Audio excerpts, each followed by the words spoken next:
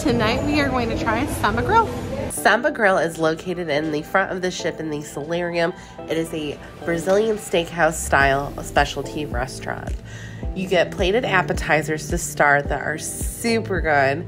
And then they bring out the sauces and you get to go up to do the cold bar buffet, which has different salads and desserts. I will say if you are a dessert fan, you need to try in the martini glass the passion fruit mousse dessert. It's so good.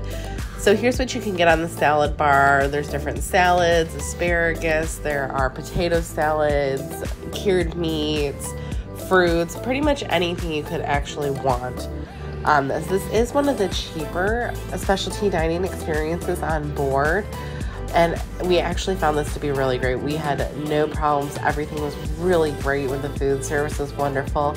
And it's kind of a little less popular than the traditional 150 Central Park, Giovanni's and Chops that are on the Central Park deck. So this is a nice twist if you've done Oasis class before, but you want to try something new. They then bring out hot vegetables and a variety of meats. I think there were 7 or 8 different kinds this night, and you can get as much as you want. There is going to be a little circle on your table that is green on one side, red on the other, and you keep it green as long as you want. Flip it when you are done.